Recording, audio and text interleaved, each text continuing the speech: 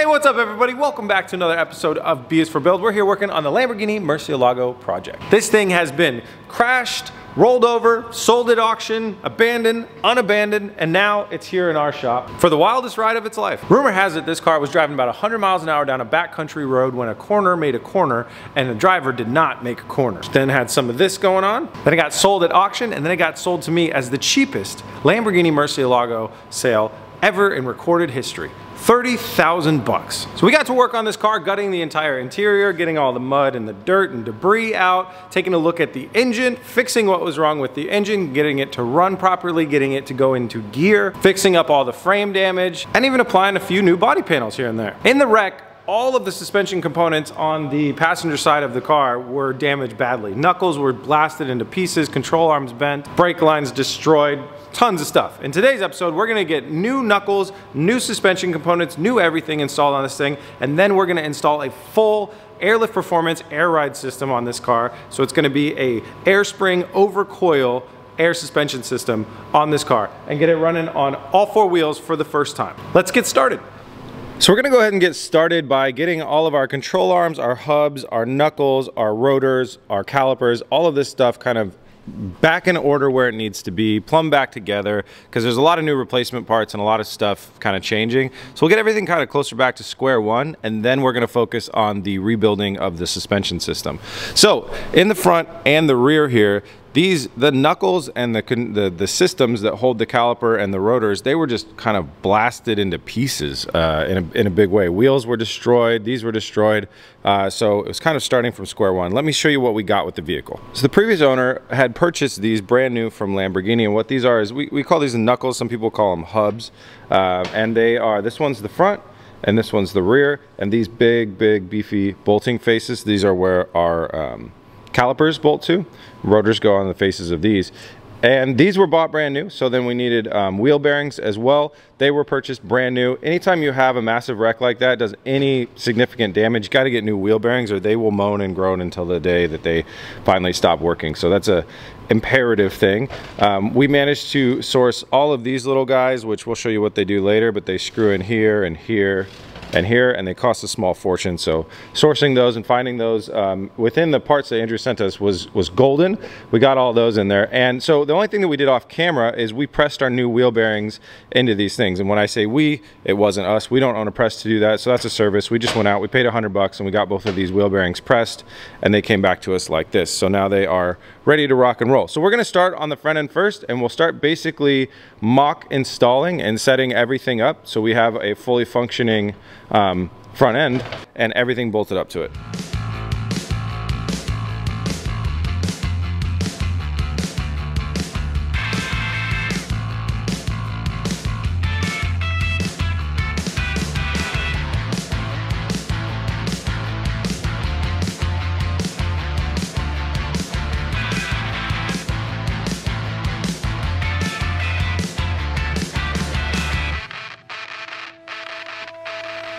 Front passenger side is almost wrapped up, and something that we didn't expect to have to do, but we ended up doing, is the previous brake line was a little too damaged, so we went back a little bit further, and Oscar patched into the hard line there. We extended the hard line out, and then we're into a brand new steel braided brake line that's going to go into our caliper as soon as that's ready. It's getting a little bit of fix up, and we're jumping into the back now as well, and that caliper needs some fix up as well. Let me show you what's going on. So in the crash, the caliper took a little bit of a hit right here, which this is a steel brake line that runs to push fluid from one side of the piston to the other, and it's been damaged. But it's not damaged, well, it's damaged beyond repair, but not that it's not easily replaced. So you just basically unscrew this here and here, cut the steel brake line out of it, grab some new steel brake line material, you know, just brake line, and run your own little loop guy and put it back together, and this caliper will be good as new, other than the obvious cosmetic damage, which is that's a problem for future. Kyle's back. Welcome back, Kyle.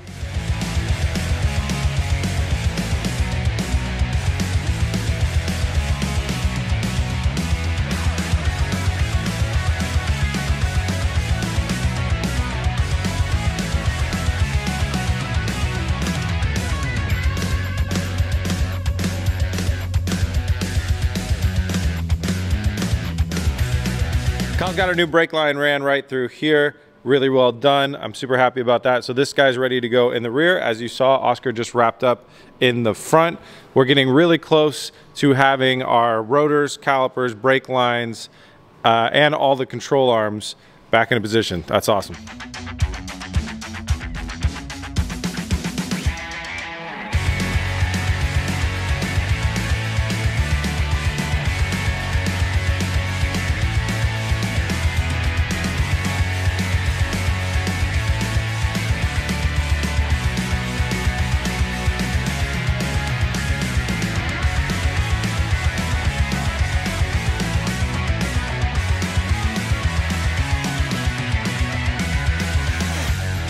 It's an exciting next step. So we've got the rotor, we've got the e-brake, we've got new e-brake cabling ran, we've got the actual brake and new brake lines ran on both the rear and the front. So we have a whole setup, a whole knuckle, a whole control arm setup to mount that wheel to and make this thing a roller. But you might notice that we're missing one very key important part: suspension.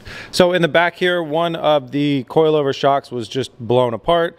Got split in two. The other one was leaking really badly, and they are very prone to failure on this vehicle. Ed Bullion, the Murcielago guru of planet Earth, let us know that, and so we kept that in mind when we were thinking about new suspension options. And we also kept in mind that the front has a hydraulic lift. So the front is a coilover shock with a hydraulic lift setup right there. Lifts the front just a little bit. As far as we know, the front did not need to be replaced, but it's getting replaced. With all of this amazing stuff, Airlift Performance just sent us a huge Christmas present, all new suspension for this vehicle. So Huracans and this Murcielago, they both run something that is similar to this. This is a builder series right here. This is the compact bellows style that we're going to be running in the front. And then in the back, this car uses a dual coilover setup. So we've got a dual shock setup, and this is the sleeve style. So we've got 4 of those and 2 of these. This is a super, super cool setup. And anyways, what I was gonna explain, guys, is that on a Huracan and on this Murcielago, what we have is on the Huracan it uses air, on the Murcielago it uses fluid. So as Lamborghini's tiptoeing towards the future, they've moved away from using fluid and using air, started using air. And so that's very much what we're doing here. So this is a shock, and it's a little bit hard to show you guys with one hand, but I can compress this with my hand, and it's not just pure air. There's a shock inside there, and you can see it slowly rebound there too. And you've got the stiffness settings right there, so you can make it harder or softer. So it is a shock with like an air spring. So this is actually exactly what Lamborghini uses on their vehicle as far as from an engineering standpoint. It's just we have a lot more throw in our air spring. We have a lot more compression or extension because this is an air suspension setup. So in my opinion, it's like the best of both worlds. It's exactly how Lamborghini did it, but we have a bag that's a little bit bigger that's gonna allow us to lower our ride height to be super, super low and then go up, hopefully super, super high, so we can get this car in my driveway so I could finally drive a car home. Yeah, since the day I bought my house, I've never been able to take any of my like sports cars home because none of them fit in my driveway. It kind of sucks. Hopefully this one will. So I mentioned before, these are the Builder series, and all of these 6 shocks that you see are all from their Builder series. And what that is obviously Airlift, they sell a ton of kits for tons of different cars. So if you have a very common car, they're gonna have a kit out there. But if you're like us and you're builders and you're retrofitting and doing custom work, they have this Builder series, which is, it's got so much configuration options to it and so many different variable options that you're pretty much going to always be able to find something that's going to work for your application. So in ours, we need to emulate something like this shock right here. So that's eye to eye. And so they sell these in that configuration.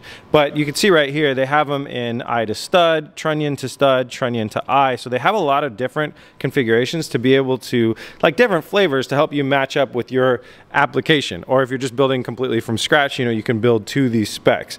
Eye to eye is pretty much the most, I would say like universal when you're looking at race car builds and stuff like that. So that was really cool. And so the way I did this is they have different lengths as well. And these, so you can screw these down to change the lengths, and then they have a certain amount of adjustability in there.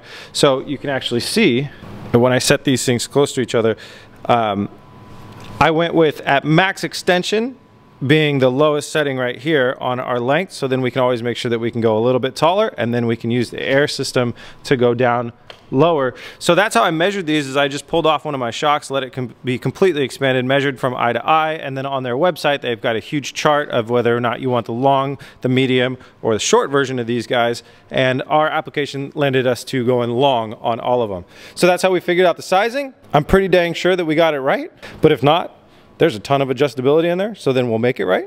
And now's the exciting part. Let's start test fitting a few of these onto the car.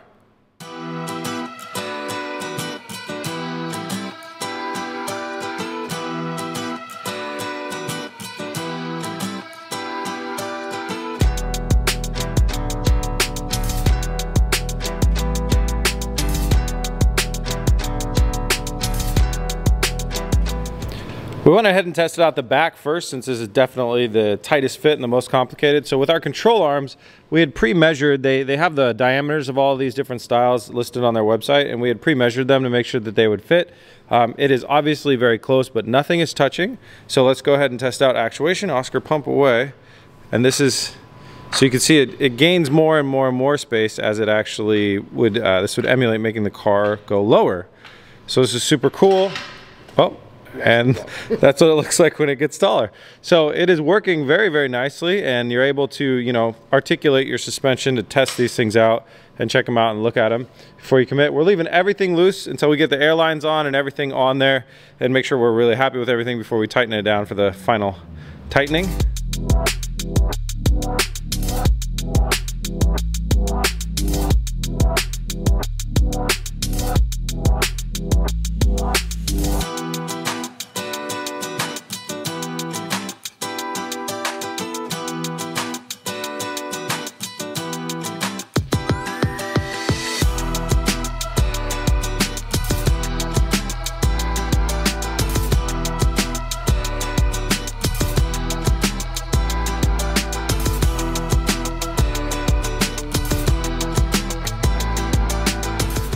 Got the rear suspension mounted on the driver's side. We were gonna start lowering the car down, but we already know that this thing articulates and looks good. So I think we're gonna go ahead and actually fully plumb this stuff out before we go ahead and test. So now we're moving on into the front. Now the front, like I said, it has a hydraulic lift that shares fluid with the power steering system, which is very odd.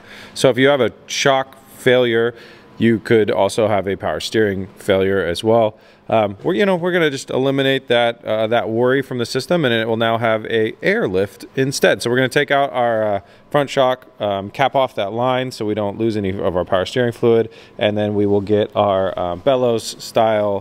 compact bellows style shock in there.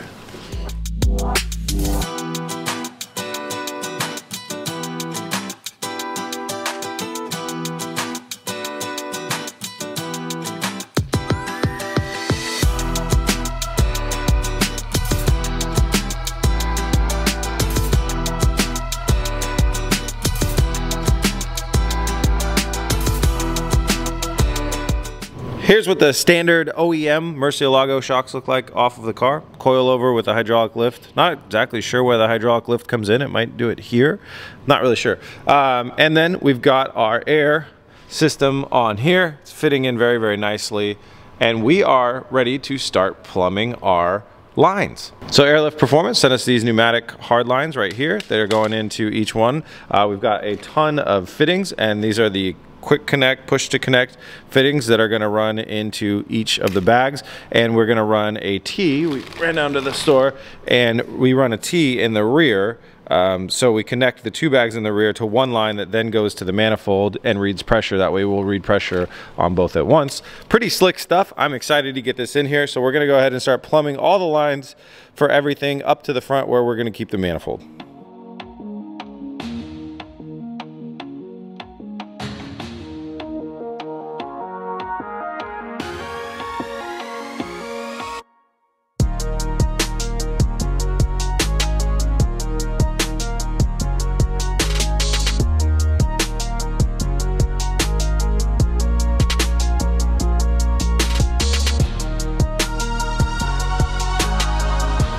We've got all the air lines ran, so you got the 2 rears and then the 2 fronts. They're all kind of coming up through the tunnel, and we got them all just poking out of the front here in a nice fun way. These are still connected. We're gonna chop these guys. So they all run into the manifold. So in the manifold you have 4 inputs, 1 for each corner of the vehicle. You've got the air tank input, and then you have an exhaust port. So that's gonna be the setup. Oscar is gonna start building what we call this, kind of our base. It's gonna have our air tanks and our compressors on it. The manifold is most likely not gonna be on the base though. We're gonna probably try and find a nice place to put it. We gotta look at how these hard lines want to be, well, they're like plastic hard lines, how they wanna be ran, because you can't kink them, you know? So we gotta make sure that we can make a nice angled shot into every spot that it needs to go. So I'm gonna work on that and connecting the lines up to the manifolds. Oscar is gonna take our old yacht tabletop. Yeah, we made it in the wrong direction. So this is just a really good piece of wood, and we're gonna go ahead and cut this to be the shape of the bottom of the frunk so we can start bolting everything to it and make it all nice. Eventually we'll put felt on it. Or actually, do we have felt left over from the Mustang build? I think we do, yeah. Yeah, so if we do, we'll actually felt it up right now, and then we will, you know, get all that stuff mounted, so then we can get it in here, and the base we can run the wires underneath if we want to, and keep it all really clean and nice looking.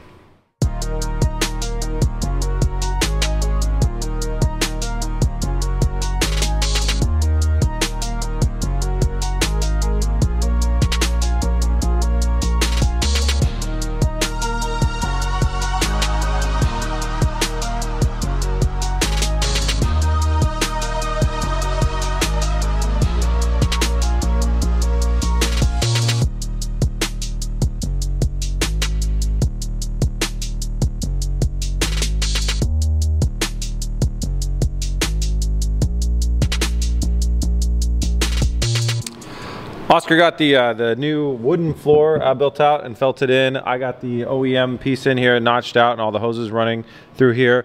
Our manifold is gonna run right about here. This is technically upside down. We're gonna switch this faceplate around so it doesn't look bad. It's technically upside down. You're not supposed to do this because you could get water ingress into your thing, but there's not going to be any water in here because it's very sealed off. So we're going to risk it.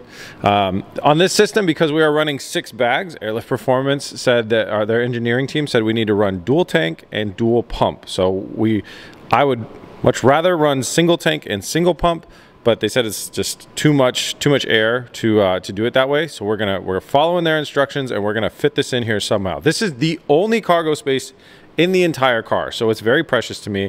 We're putting an auxiliary battery down here. We built this whole new tray out. Oh yeah, I didn't show you guys Oscar building this whole thing out.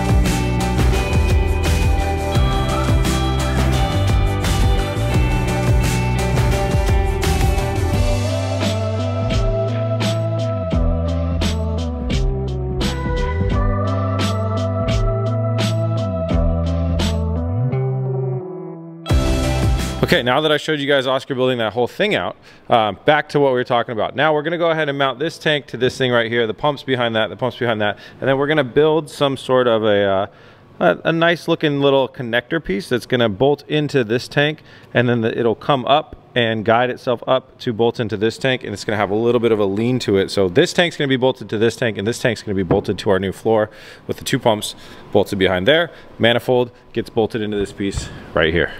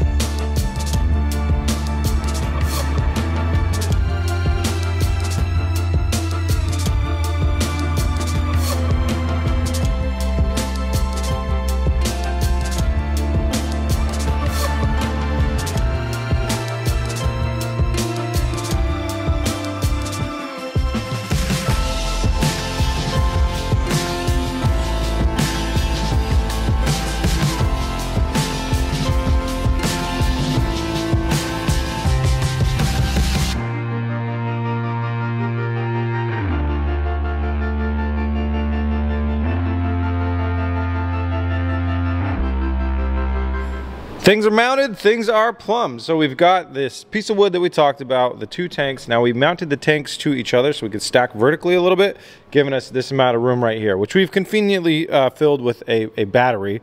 The electrical system on this car is going to be a somewhat complicated thing, but basically, in my opinion, the battery that they have for this vehicle is it's one dedicated battery. It has very, very little room, and it stores right back behind here.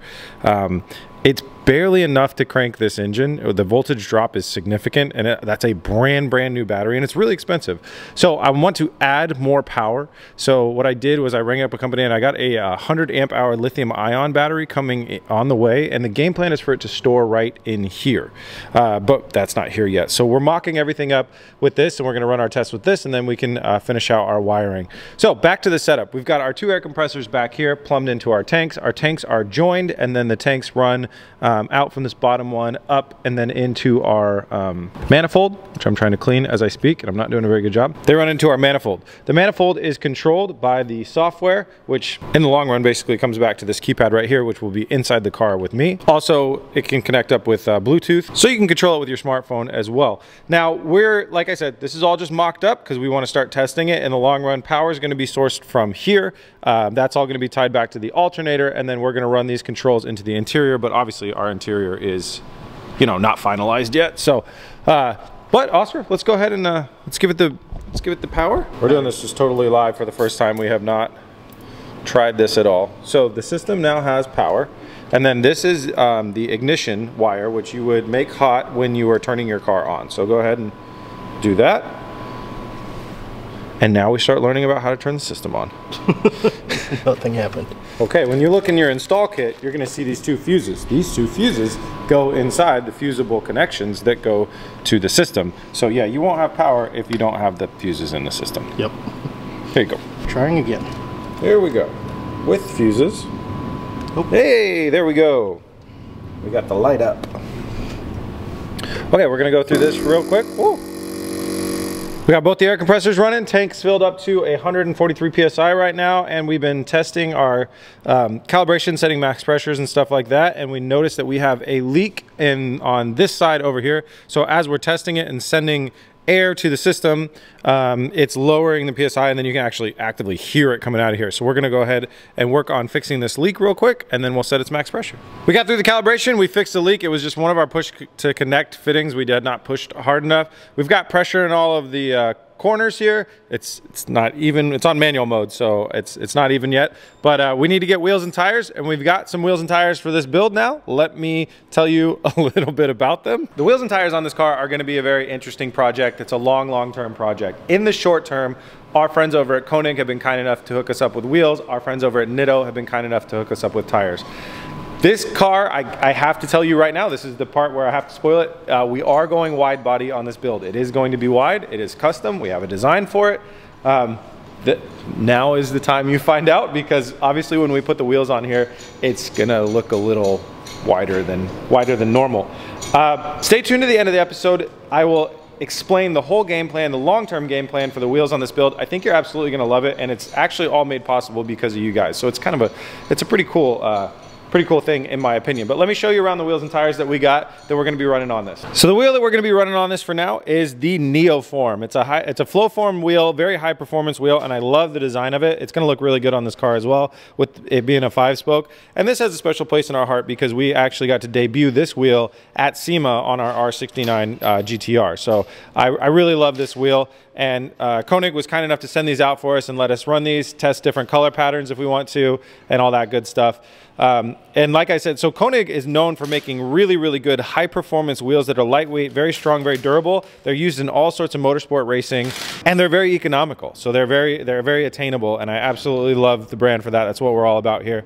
And speaking of that, then we're on to our Nitto tires. So this is a NT555 G2 tire. We've ran this on a ton of builds. You're also going to see the Formula Drift drivers running these as well. It's a super good tire, and it's nice and affordable. And we're running these in an extremely aggressive stance, which is what we plan on doing long run. Heavy meat on this build, so we got tons of grip. This is a 305 square, so 305 width on the front and in the rear. So these are definitely going to stick out past the fenders. And this one, just eyeballing it, looking at that plus that fender, I really don't know if this is all going to fit. So we're going to we're gonna just start test fitting stuff right now and see how it looks.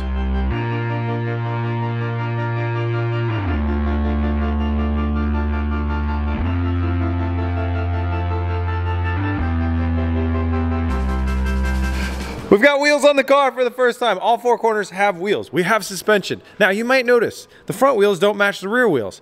Chris made some mistakes while ordering. Sometimes you think, well, we're going wide body, so we'll just cut out stuff to make the space and blah, blah, blah. And then you remember, yeah, turning radius is a thing. And that thing, way too big. Also had problems with some adaptation. Nothing to fear though, just different type of temporary wheel on the front. And we proceed. So just don't mind that for now. Oscar, would you like to do, so we're gonna go ahead and bring it down for the first time onto its own suspension. We have no idea which, you know, at this level of air pressure, if it's gonna stay just full height where it's at, if it's gonna sag down and hopefully not like break body panels. Come with us on this journey to find out.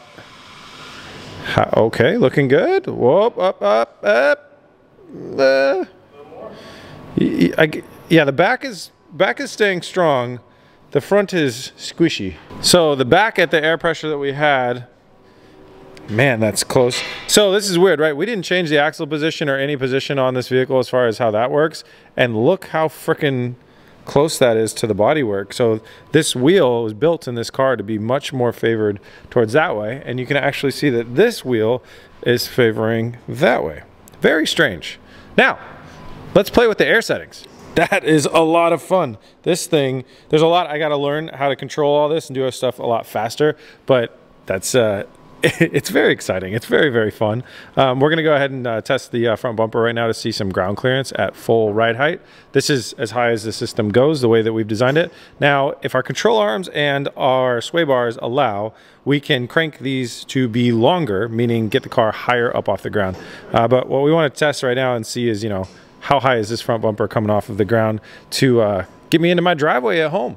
And we know it goes low enough, that's for sure. The question is gonna be, how much do we wanna cut off the car to go lower and lower?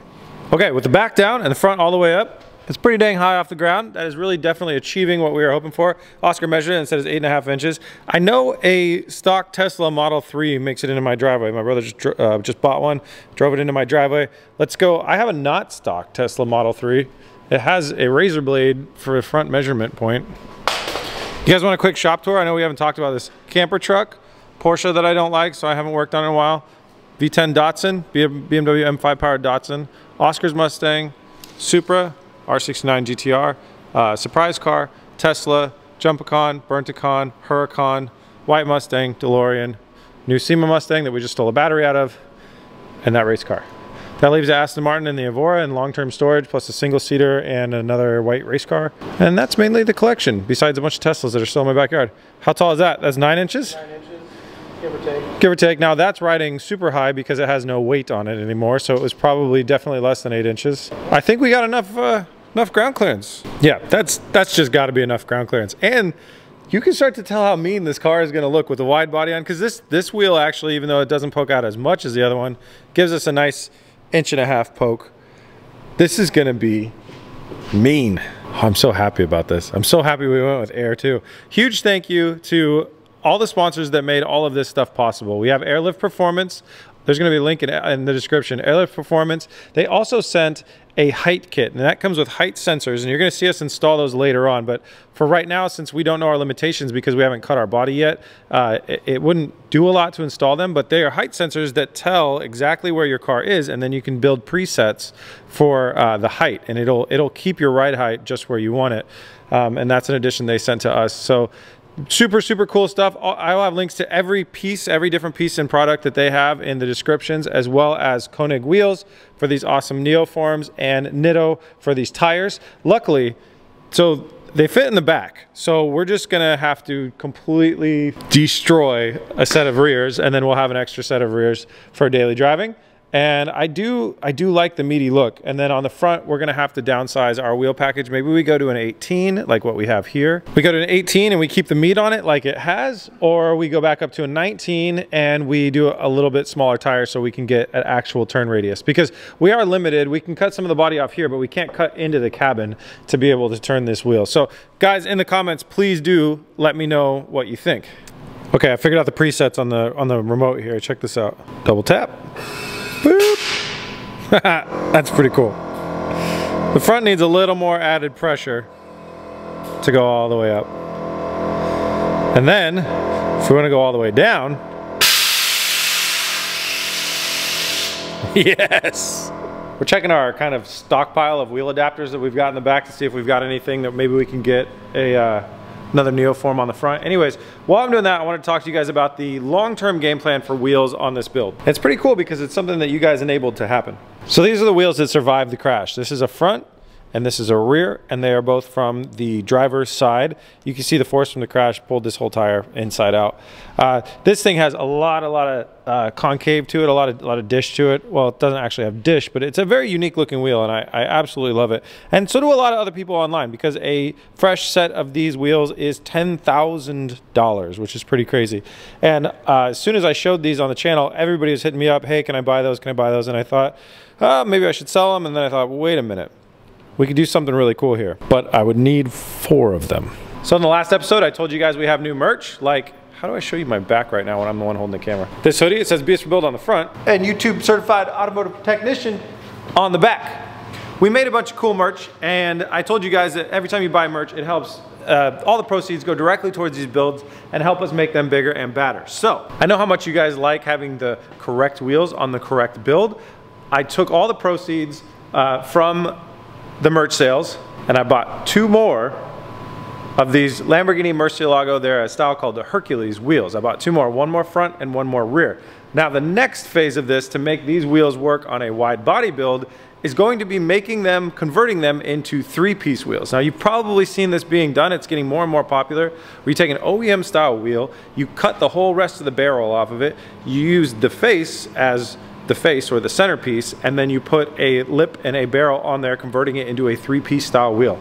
That is the long-term game plan for this build. I think it's gonna look really unique. It'll be something that nobody else has, at least that I know of. So anyways, a few companies come to mind that do this, and I'm gonna be trying to reach out to different brands and different companies that manufacture these things. We don't have the tooling in-house to be able to turn a OEM wheel into a 3-piece wheel, but I know it can be done. I'm hoping we have enough meat on these wheels and they're designed in a way that there's enough mating surface to be able to do it on these wheels, which I think there is, and I'm really excited. So we're gonna have a completely custom 3-piece wheel designed and built for this, and what we're going to be doing now is we're going to be building our wide body and everything around these wheels on these offsets and doing our test drives and stuff like that. And then when our 3-piece wheels come, we know they'll fit exactly perfectly. It's how we built the Burnt-A-Con, it's how we did the wide body GTR. It's a very recommended way to do it. That way you're not stuck waiting, you know, several months for wheels.